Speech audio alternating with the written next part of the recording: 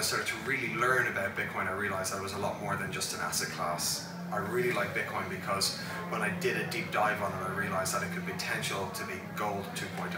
When you look at gold, gold doesn't really have any inherent value. Gold just has the value that the next person will assume there's value.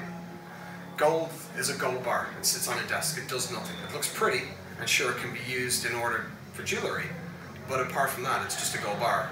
And that gold bar you buy for one reason only, to sell it at a higher price. When I looked at Bitcoin originally, I realized that it had a lot of the attributes of gold, and I thought that it was a better gold, and it had a limited supply, 21 million in total.